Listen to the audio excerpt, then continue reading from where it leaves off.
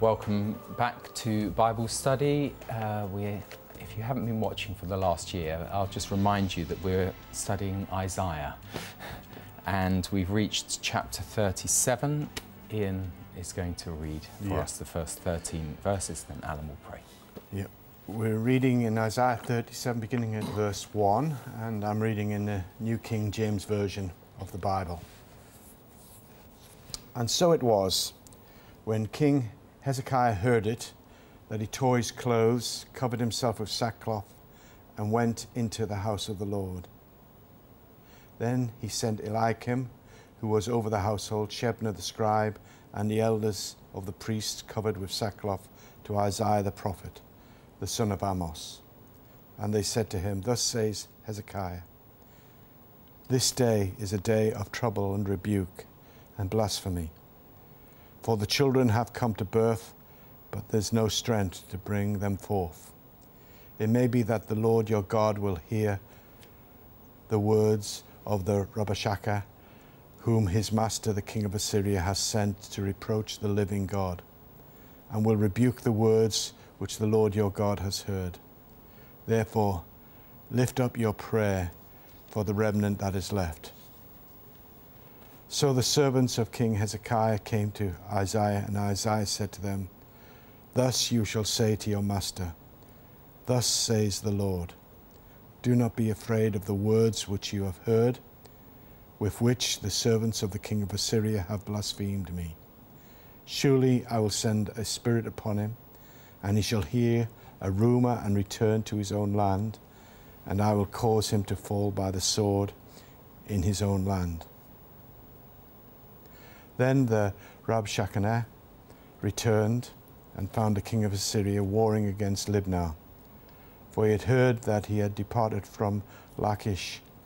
And the king heard concerning Tirhakah, king of Ethiopia. He has come out to make war with you. So when he heard it, he sent messengers to Hezekiah, saying, Thus you shall speak to Hezekiah, king of Judah, saying, Do not let your God, in whom you trust, deceive you, saying, Jerusalem shall not be given into the hand of the king of Assyria. Look, you have heard what the kings of Assyria have done to the lands by utterly destroying them. And shall you be delivered? Have the gods of the nations delivered those whom my fathers have destroyed, Goshen and Haran and Rezeph, and the people of Eden who were in Telassar? Where is the king of Hamath, the king of Arpad, and the king of the city of Sepharvaim, Hena and Ivar? Amen. Thanks, well done, Ian. You got through the words. Father, as we come before you again this evening to study your word, every time we look into your word, we look to you. So one eye on the page and one eye to you, to reveal to us whatever it is, Lord, that you want us to hear for this time. In the same way that you sent a message through Isaiah back to Hezekiah with your words, may we receive from you tonight as we study. In Jesus' name, amen. Amen. Amen. Amen. So it's the second half of what we were reading last week, where Hezekiah hears the message, and the Lord apparently hears it as well. That's right. Sennacherib doesn't hear. Yeah. If I can just take a couple of minutes to please do. set this. All right. I think there's a convergence of secular history and biblical history, which dates these events at around 701 BC. All right, when Sennacherib comes against Jerusalem, threatens Hezekiah, and then withdraws. And in secular history, he acknowledges that he didn't actually conquer Jerusalem, but that he surrounded, caged Hezekiah. All right, so these are historic events, and most scholars reckon it happened at 701 BC. So what I'd like to do is go back to 2 Kings chapter 18 and read what happened in the years up to, because this is the 14th year of Hezekiah's reign. Okay? And 2 Kings chapter 18, verse 9, starts out saying, "Now it came to pass in the 4th year of King Hezekiah, which was the 7th year of Hosea the son of Elah, king of Israel, that Shalmaneser, king of Assyria, came up against Samaria and besieged it." Now, this Shalmaneser is an ancestor, probably the grandfather of Sennacherib. Yeah. So Sennacherib's grandfather had already come and attacked Samaria 10 years previously in the 4th year of Hezekiah's reign. Hezekiah was already on the throne in Judah, and he would have known what was happening to his brethren in Israel, that they were under attack. Israel being the northern northern kingdom. Yeah. Because they're related, they're distant cousins. Yeah. Which was why later on he sent messengers into Israel, the land of Israel, and say, "Come and celebrate Passover in Jerusalem." So he was aware, politically aware, of the strength of the Assyrians. If I may just carry on. Yeah, please. Verse 10 of 2 Kings 18. "And at the end of 3 years, they took it." The Assyrians took Israel. "In the 6th year of Hezekiah, that is the 9th year of Hosea, king of Israel, Samaria was taken." The northern kingdom fell. "Then the king of Assyria carried Israel away captive to Assyria, and put them in Halal, and by the Habor, the river Gozan, and in the cities of the Medes, because they did not obey the voice of Yahweh their God, but transgressed his covenant, and all that Moses, the servant of Yahweh, had commanded, and they would neither hear nor do them." Yeah. Well, we could just... It is amazing to look at the history, isn't it? That's right. That it sort of matches like a hand in the glove. And then in the 14th year, Sennacherib sent the Rabshakeh to Jerusalem, because Jerusalem was yet unconquered at that time. So Hezekiah would be aware how vulnerable he is in military terms, and he has nothing left. Now, Egypt had failed him. Egypt had failed Israel. Israel was gone. This is not ancient history to him. It's in his reign, during his reign, all of this happened. Yeah. It's interesting that in a couple of Bible studies ago, we looked at Egypt being the splintered reed. Yes. And there's a hint in the passage that Ian read that basically Cush, you know, that's one of the splinters, comes out, but doesn't actually injure Israel, but actually starts to march on Sennacherib. So his taunt about Egypt being splintered worked against him and not against Hezekiah. That's right. And if I might, sorry, I know I'm sort of taking over a little, but I'm trying to put don't worry, Ian I'm trying to set the scene. Yeah. 2 Kings 18, if I may just carry on, verse 13. "And in the 14th year, the same year, but slightly a few months before the events in Isaiah, all right? In the 14th year of King Hezekiah, Sennacherib, king of Assyria, came up against all the fortified cities of Judah and took them. Then Hezekiah, the king of Judah, sent to the king of Assyria at Lachish, saying, 'I have done wrong.'" So a lot of his kingdom, a lot of the fortified cities were taken. Jerusalem was left. So Hezekiah tried to do a deal with the king of Assyria. "I have done wrong. Turn away from me. Whatever you impose on me, I will pay." He's saying, "I'll cough up. I'm sorry." All right? And the king of Assyria assessed Hezekiah's king of Judah 300 talents of silver and 30 talents of gold. So Hezekiah gave him all the silver that was found in the house of the Lord and in the treasuries of the king's house. And at that time, Hezekiah stripped the gold from the doors of the temple of the Lord. He paid him off. That's right. And having paid him off, they came back for a second bite of the cherry and sent the Rabshakeh. That's what was happening. Yeah, yeah. So the question that arises from this, Ian, was Hezekiah wrong to say that he was wrong? Was he too apologetic? Well, it's... That is a really interesting question, because when we look at the providence of God and the timing of God, sometimes you just need time. I'm a great fan of Neville Chamberlain, for example. in the great well, not many people are. No, it's good. It's another side of history. But Neville Chamberlain went through the tragedy of the First World War, the Somme and Passchendaele, and he didn't want his children's generation to go through a Second World War.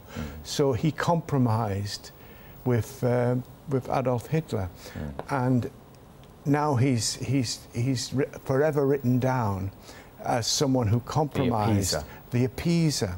However, during that period between the mid-30s or the late 30s till 1940, it allowed Britain to rearm. You know, things like the Spitfire was developed, and if it wasn't for the appeasement of Chamberlain and Baldwin then Britain would have been defeated completely. And sometimes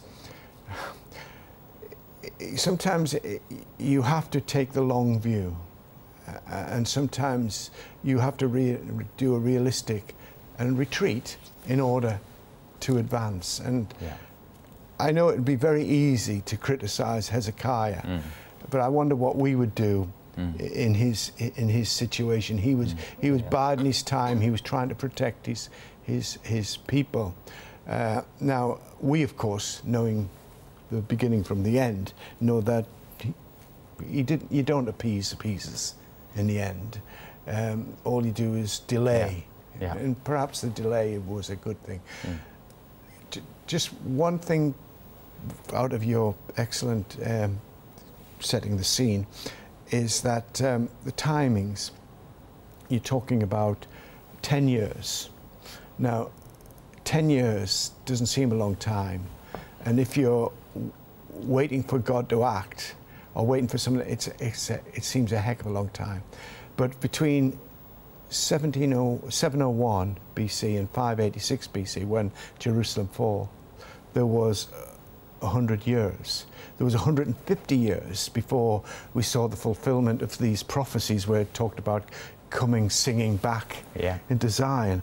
And the point I'm making is that we see things when we want God to act immediately, next year, next week. God has the bigger picture, you know, the prophecies that we have. You know, it may not, for example, we may not see a restoration of Christianity in our country, in our generation, but for God, you know, it's in His timing, and we have to keep on being faithful, even though it could be a long time. Absolutely. And just the passage that you've read from Kings was preceded by a few verses saying that Hezekiah did no wrong, basically, in the sight of God. God gave him success in all he did. So we have to see this in the context of that. Of Hezekiah's I just want to make a comment on Chamberlain, because there's no doubt, looking back on the history of the 30s, it did buy us time. But unfortunately, we have the recordings of Chamberlain where he genuinely believed that Hitler was... I don't believe that he was just, you know, winging it, you know, and hoodwinking the British people. He genuinely believed that there was a chance for peace, and he was devastated. And it came out in those recordings when Hitler cheated on him. So with Czechoslovakia and the Sudetenland. So but God's providence was there. But he was trying. Chamberlain didn't come out well at the end. No, it didn't. And but what I'm from his own words. What I'm saying is that, you know, history, people, the victors write their history. That's true. And sometimes, you know, the great benefactor of history was Winston Churchill, who succeeded Neville Chamberlain. He was like the rogue. And he wrote history. And if you actually looking at Winston Churchill before 1940, he was, as you say, he wouldn't survive in today's politics. He was continually swapping parties, changing his mind. He was, unless we meet up with another crisis. Yeah, exactly. Of the scale of Hitler. The point I'm making was to relate what the question you're actually saying. Good. You're actually saying. And even the time period that we're talking about here with Hezekiah is not too dissimilar to that time period from the 30s. That's right. Exactly. Up to war. And Tim, you're right that God looks at the totality of Hezekiah's reign. And, that was that one incident where he stripped the doors of the temple. He raided the temple treasuries to pay off Sennacherib. But what we know is, not whether he was right or wrong, but what we know from the Bible is it didn't work. No. It didn't stop the king of Assyria coming back and attacking Jerusalem. You can't buy off. But funnily enough, it does show that Hezekiah was more than generous. Yeah. There was this sort of heaping of burning coals on the head. Even though his enemy was there, Sennacherib was threatening him. What does Paul say? Or Jesus say, love your enemies. And then Paul says, do good to those who curse you and put burning coals on their heads. Help them out. So it's a wonderful thing that's obviously, in military terms, it looked as though Hezekiah was the poor one, but he was still able to show that he had plenty of wealth. Yeah. Yeah. That may have worked in the opposite with Sennacherib, because he would have wanted more of that, as you said, another bite of the cherry. Yeah. I suppose the question is it sometimes wise to compromise and instead of standing firm all the time? Do we have to be sometimes a compromiser? See, compromise is always, particularly post-Thatcher era, compromise is seen as selling out. But sometimes does compromising then give you some... well, it's in that same passage in Romans 12, it says, as far as it depends on you, live at peace with all men. Absolutely. So you can go the extra mile. Yeah. You just, and I think it does then demonstrate the ill intent of the other. Yes. But as far as it depends on you, you can go the extra mile, give more than, so that when it comes to the final reckoning, they can say, look, he couldn't have been more generous. And you could say that about Chamberlain again. Yeah. You could say that about Britain, that Chamberlain actually created the moral high ground for Britain to prosecute the war against Hitler, because we had gone the extra mile to try and win the peace. Yeah. Well, yes, okay. I understand what you're saying about them, and applying it to this situation. Yeah. If Hezekiah's already paid his debt, and Sennacherib comes back, then Sennacherib is actually in the wrong, morally speaking, ethically speaking. Under military treaty law and any international law, whatever you call it, that put him, the king of Assyria, in the wrong. And I'm not for any means defending Hitler or Sennacherib, that they were the wrong, they were evil. But what I'm actually saying is, sometimes you've got to try and walk in the shoes of the leader. We can judge people hundreds of years or thousands of years later and said, we wouldn't have done that. But I think we probably would have done that. If he was in a weak position and he needed to strengthen, then sometimes you have to retreat in order to... A bad general always attacks, and diminishes forces. A wise general knows when to retreat to the strong place. And sometimes it may be that Hezekiah, under the providence of God, retreated, compromised to retreat in order for this victory. By the way, there are many... this could become a metaphor for a whole load of things in the New Testament. The Lord said to Jesus, the Lord said to Peter, those who live by the sword will die by the sword. Peter wanted to immediately, let's say, attack Sennacherib. But the big battle was the conquest of sin and death.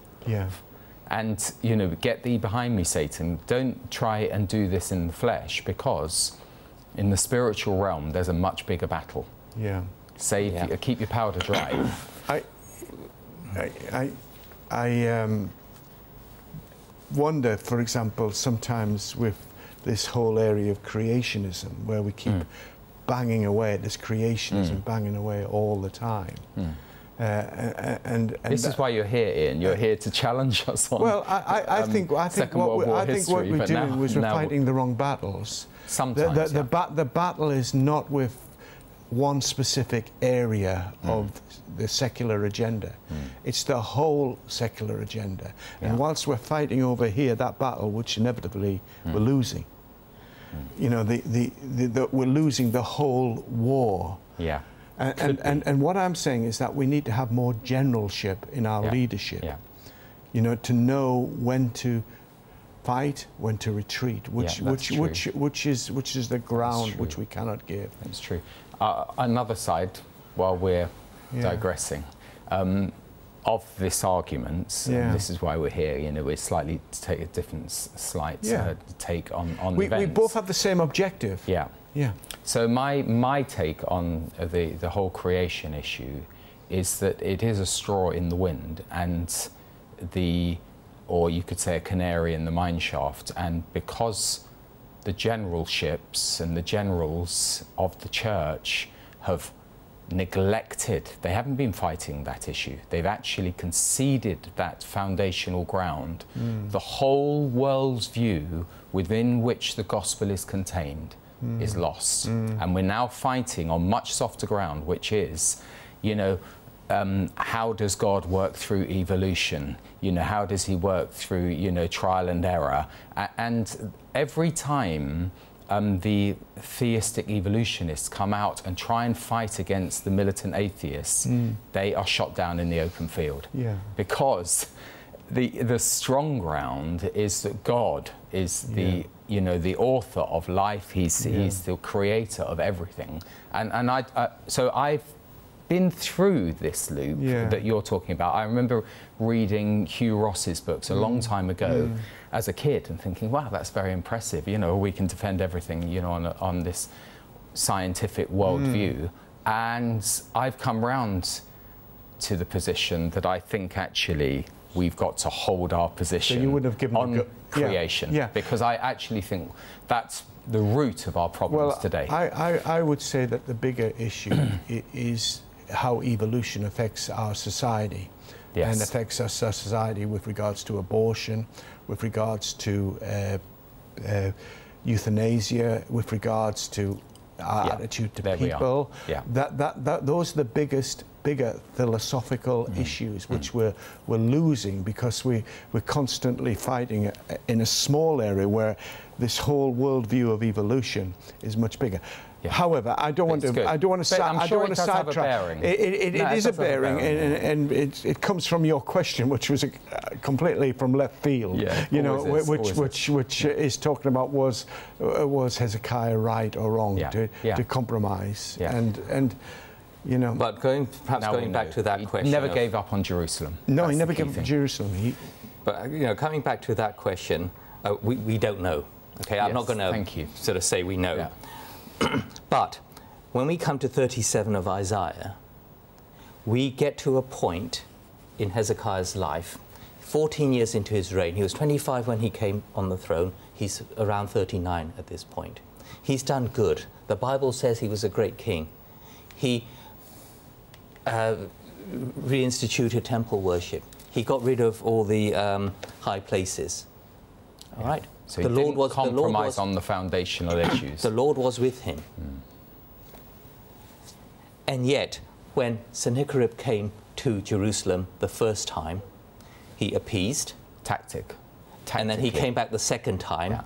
And then now, in today's passage, he's in a place where I think God wants him to be, which is 100% dependency on God. Previously, he did depend on God. Previously, he did place reliance on God in association with reliance on Egypt, in association with reliance on 300 shekels of silver, in reliance with buying off and entering into treaties with his enemies. And it may be the tactics of giving them a little, buy them off a little, enabled him to complete Hezekiah's tunnel, the water source, which strengthened Jerusalem. A tactical retreat is not that bad a thing like AI. You know, Joshua went in, they fainted, as it were, a retreat, and then they were able to draw in the forces to then destroy them. That's right. And the point that God wanted him to get to was for him to tear his clothes, cover himself in sackcloth, and go into the house of the Lord. There's three things. That's what it says. And so it was when King Hezekiah heard it, that he tore his clothes, covered himself with sackcloth, and went into the house of the Lord. We need constantly to be in that position, figuratively speaking. We need all the time to be in a mode of prayer, pray at all times. This is where the Lord wants us to be. Not stripping the temple of the gold to buy off the enemy, but to be in the house of God in an attitude of prayer. He got there eventually. Eventually, he got to the end of himself. He got to the end of what he can. There's nothing else he can do. He was stuck. He was in a dead end. He was cornered, right, basically.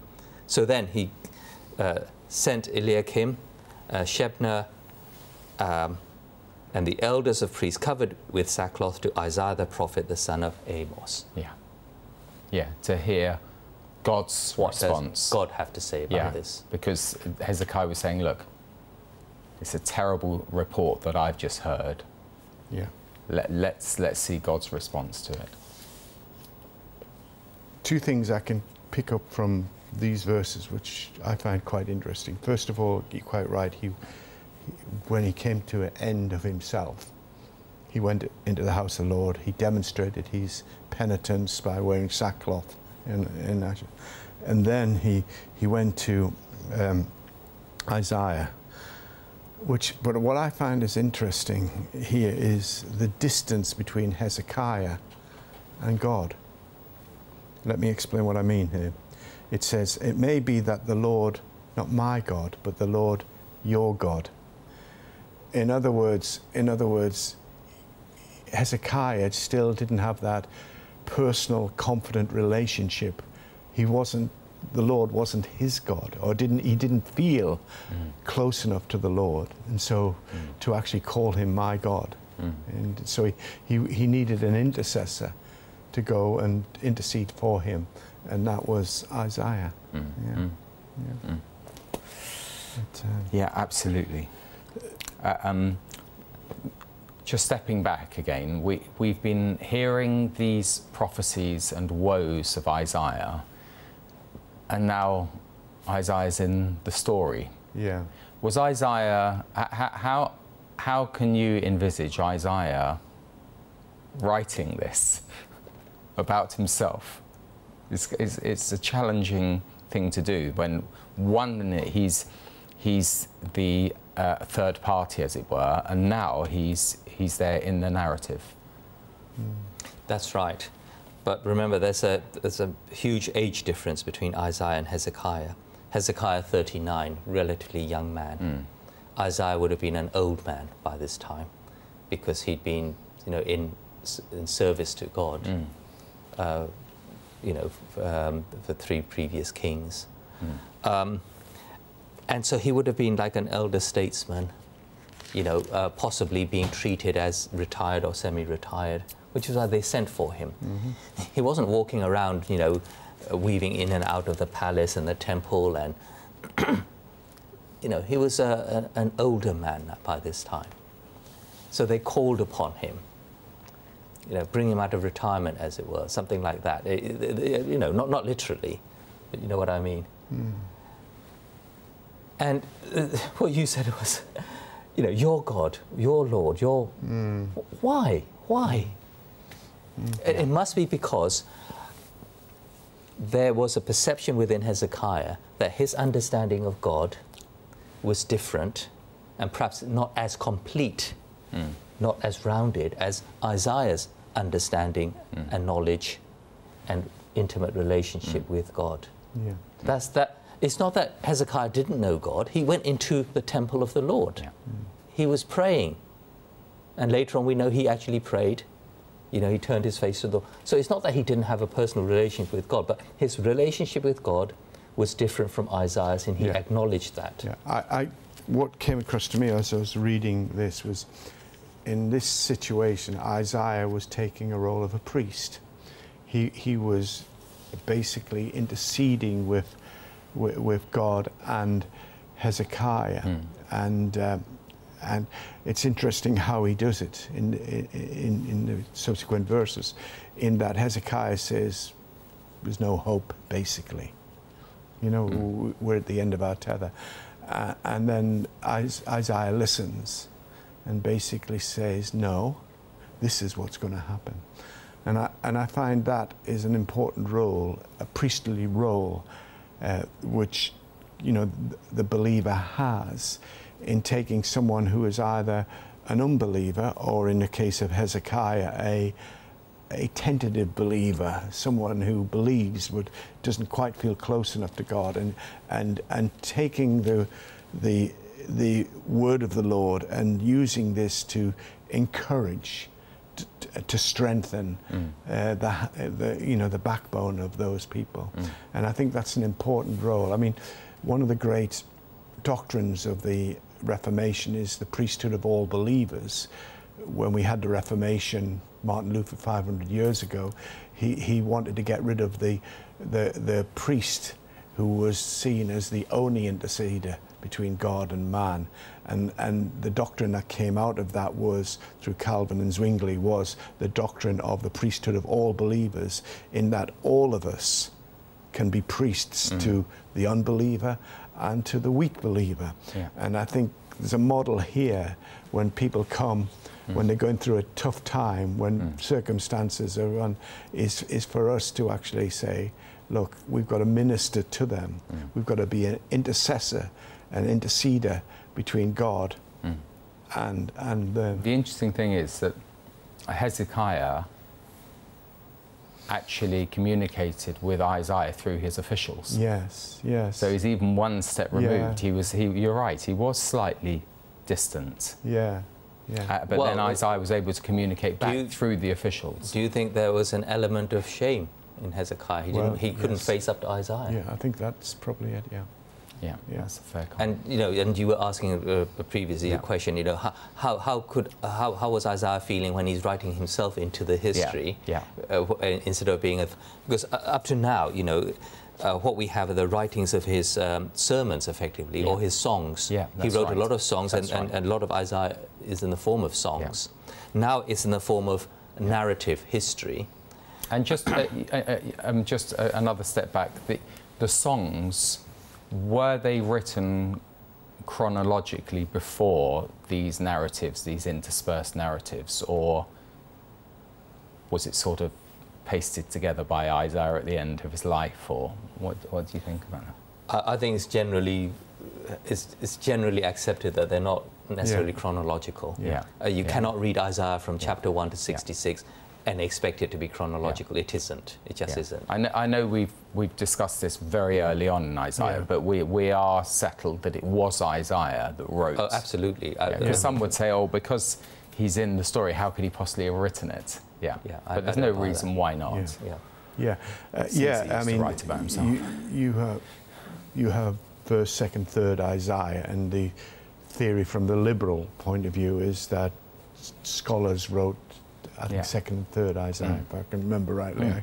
I have to go back into my studies there. But the other view is that they are the writings of Isaiah, but they've been edited by. And there's nothing wrong with that. There's nothing wrong with, Isaiah doesn't have to write every word, in the sense that they can be edited and still be the word of God. Yes. The word of God. Yeah. Psalms, lots of psalms have been edited. Because during the captivity, they took a psalm of David and then they added a bit at the end, saying, "Oh God, save us." It's obvious. That's right. You don't need to. But what we're not saying is that it's an inaccurate, or no, it's been cooked up for, no. you know, yeah. Yeah, and that's when it says Isaiah, it's Isaiah. When it's Hezekiah, it's Hezekiah. That's the important thing. First of all, you've got to trust. If it says it, you trust it. If not, and when he says, "Thus saith the Lord," yeah, we discussed that a few weeks ago. The other thing is that, of course, liberal scholars then say, well, it can't be prophecy. It was written after the event because it's so accurate. Because it's so accurate. Now that not only undermines our understanding of the Word of God, it also calls into question the veracity of the people who put together the Bible. You know, that they were deliberate deceivers. Yeah. And you know, we cannot accept that. Which undermines the absolute heart of all of Scripture. And of course, that's where some people are at. That's why they take this view. Yeah. I would even go further and say it is not incompatible with believing Scripture to be the Word of God, and actually say that Isaiah wrote, scrolls. He wrote songs, and they were put into scrolls. And somebody else, like Ezra, actually gathered them together later and put them in what they thought was a logical sequence. All right? And that's not incompatible with saying this is the Word of God. That's right. So I personally say this is the Word of God. It is accurate. It is reliable. And when it says Hezekiah, it's Hezekiah. When it says Isaiah, it's Isaiah. Yeah. Yeah. When it says the Lord says thus, the Lord said thus. That was it. Yeah. You know, I don't... Because we say that all Scripture is God-breathed, inspired by the Holy Spirit, and so that would completely undermine Paul saying that. Yeah. If it wasn't God-breathed, then if, say, instead of Ezra putting it together, Sennacherib had put it together, you know, then we're really on dodgy ground, that it was cooked up somewhere in Babylon or in Assyria. The important reason is why we call the Bible the Word of God is it's God speaking. And, you know, whilst God spoke through Isaiah, there's no reason why he can't speak through the scribe who pulled things together. You know, there's nothing... And the monks who transcribed it, you know, the way it's conveyed through history is a miracle in itself. The important thing is that it is God speaking into our generation. With authority. So Hezekiah is at the end of his tether. So this is what he says to Isaiah through the three men. This day is a day of trouble and rebuke and blasphemy. That's interesting because he says those three things. A day of trouble, well, I get that. You know, you're about to get wiped off the face of the earth. That's trouble. Rebuke, and I get blasphemy as well. Blasphemy is where, you know, God's name is taken in vain. Okay, and the Rabshakeh is saying, well, God told me to come and, you know, attack you. Yeah. So that's blasphemy. Rebuke. That's interesting for me. It's a day of trouble, day of rebuke, and a day of blasphemy. And we as Christians, I keep saying this, you know, like a broken record, we have to expect opposition. If we do God's work, there will be the adversary who comes against us to try and prevent us doing God's work. And that adversary could be somebody as close to you as Peter was to Jesus. Because when Jesus said, I'm going to Jerusalem, as you said, Peter said, this will not happen to you. Get behind me, Satan. You quoted that just now. We need to expect the trouble, the rebuke, and the blasphemy. But the rebuke, see, there's a hint that Hezekiah has done something wrong. You see, I'm in trouble, but it might not be my fault. Other people are blaspheming God, not necessarily my fault. But rebuke implies Hezekiah acknowledges that he may have done something wrong. Yeah. And then, carry on, Ian. Yeah. Okay, in verse 4, going on, we see, as it were, still a limited understanding of Hezekiah, who God is.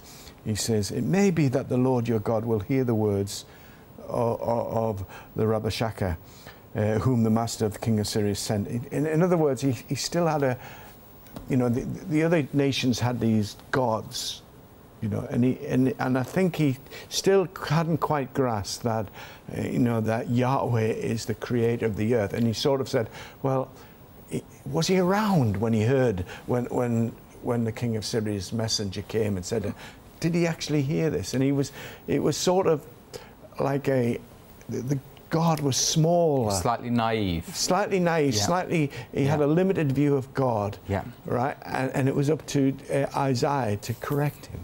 Yeah. Yeah, it's sort of, it may be that the Lord has heard. Of course the Lord has heard it. Yes. He's completely worked out how Sennacherib is going to fall.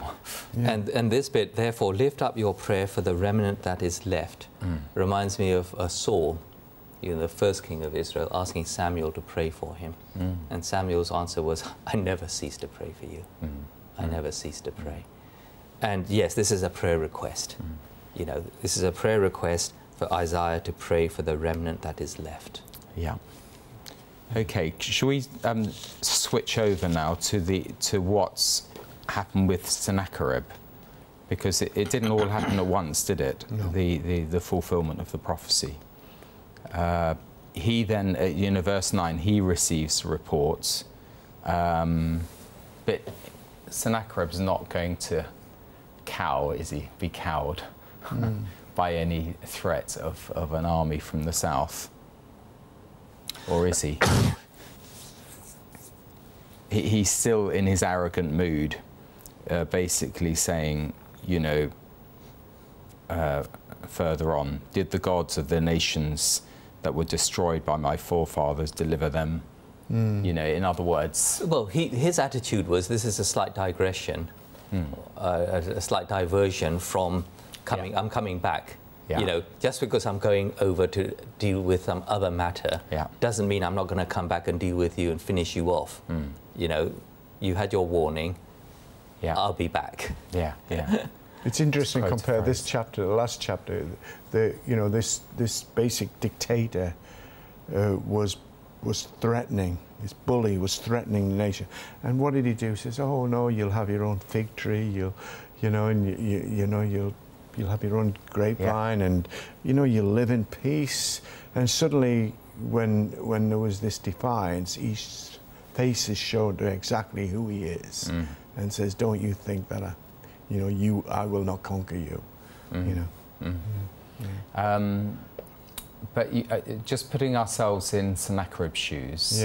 Like every tyrant of history, he's overextended himself. Yes. And he must be thinking, oops.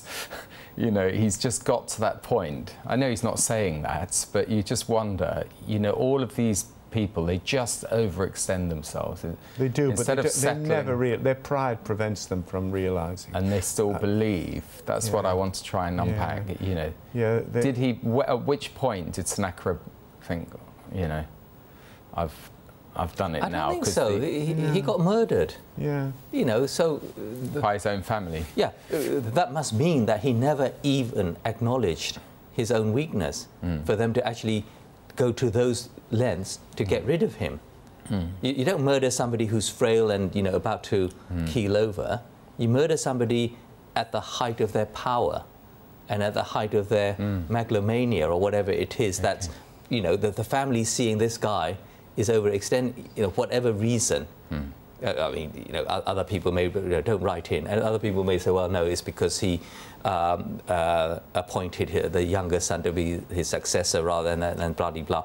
I get all that. I'm not sort of, but he was still in charge, and they wanted to get rid of him in that state. So, so there's still a lot of bluster coming from Sennacherib. Pride. But we always sort of think of more contemporary examples of what's happened, and we've talked about Hitler, but then even more recently with Saddam, he sort of plows into Kuwait, and it's not exactly the same but you just wonder what's going on in the minds of these people, and can they be reached, or have they reached that point of iniquity where they've blasphemed against the Holy Spirit, and there's no way back. That's what Jesus said. Jesus said, sin will be forgiven, and blaspheming will be forgiven, not against the Holy Spirit. And how can we know? How can we humans know? So actually, the way he took God's name in vain and claimed that God had spoken to him, that's a sort of blasphemy against the Holy Spirit. I mean, history doesn't show that tyrants, you know, have any self-awareness.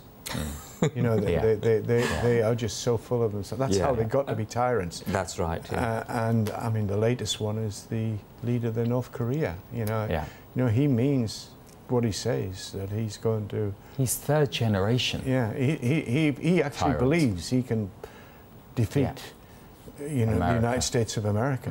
You know, he actually believes it, and probably he will destroy his nation as a result of that. Yeah, dare we mention Putin? You know, we've mentioned how, you know, Hitler went into the Sudetenland, but when you think of how Putin went into South Ossetia, you know, tested the border there, and the West basically caved in, then he pushes down, you know, across into Crimea, grabs it, then pushes into Ukraine, and now he's sort of doing exercises on the borders of the Baltic states. At which point does he get the message? I know, but I would say that he was still being very cautious. Yeah. He doesn't do more than one border at a time. Yeah. You know, this is a mistake Germany made, and just trying to, you know. Yeah, he's quite shrewd, you know, and he finds the West when they're at a weak point. Yeah. You know, we didn't make a decision over Syria and the atrocities of Assad. He came in, you know, because, you know, Syria, the barrel bombs with the chemical weapons. He comes in and he's basically got Syria on the cheap. Yeah. While we're talking about the area of Assyria, you know, it's all still happening today. There are much more confusing battles going on today. I'm trying to be fair. I mean, I'm not. I have Ukrainian friends who basically who are quite upset with Putin and that. So I'm not. I'm trying to be fair. I would not compare Putin to one of these dictators we see around the world. He seems to be reasoned and open to reason. It is a far more complex world than it was. Whereas you see the type of dictator who was Sennacherib, you know, he was bluster. He was basically he was so proud. He was not going to compromise. No. And those are the most dangerous types of dictator. He did have the overwhelming power of the day, and so that can build up hubris and arrogance. And I suppose it's a way of actually judging situations. You know, you can actually put all people who, in the leaders of the world who we disagree with, in the same box. But, you know, is the leaders of Iran, the same as the leaders of, you know, Russia? Or, you know, is the leader of Syria the same as a leader of North Korea? You know. Notice I'm trying to avoid saying their names. I always but they're all, because you never know whether it was Kim Jong-il or, But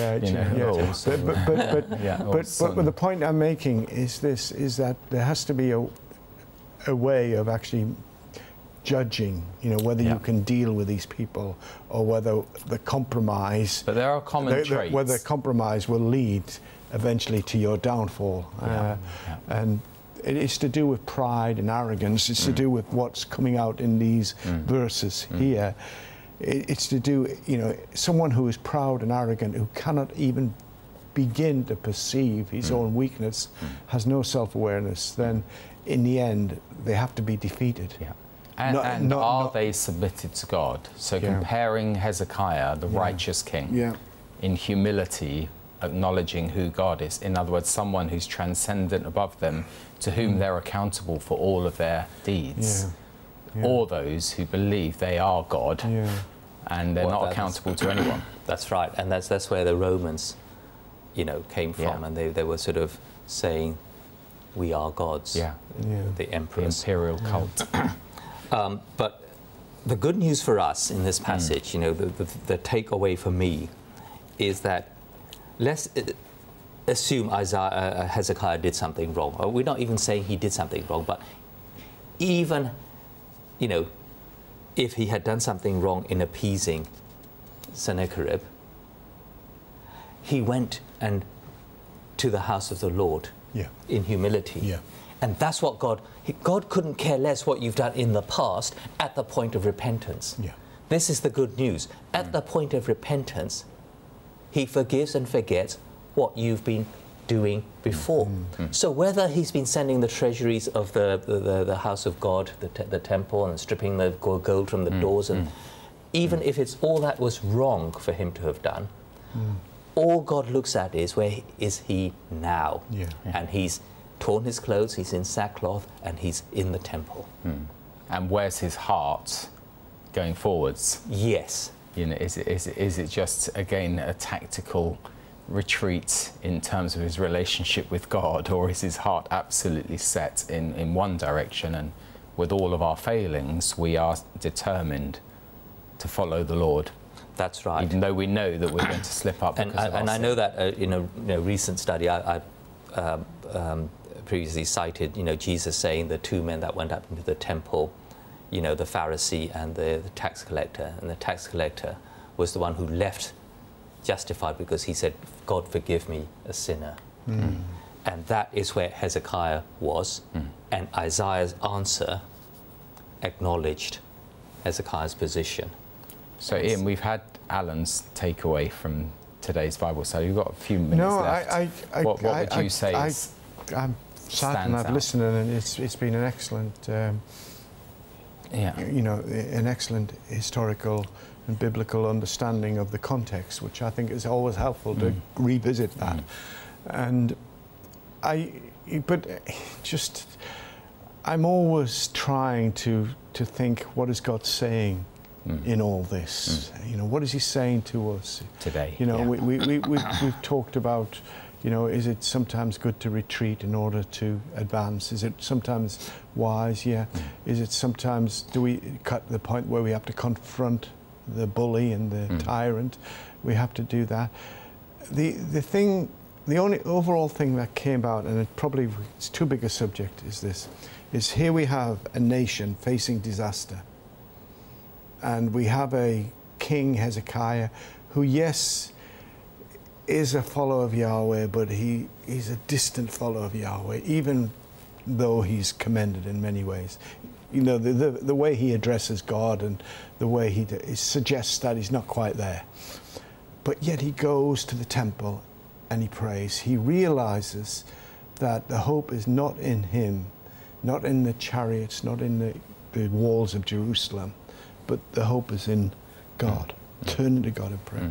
And I suppose that speaks to us in our day and age as a nation, that we have a prime minister who is a Christian, who goes to church every single day. Daughter of a vicar. Daughter of a vicar. And I know that it's not politically correct, but we face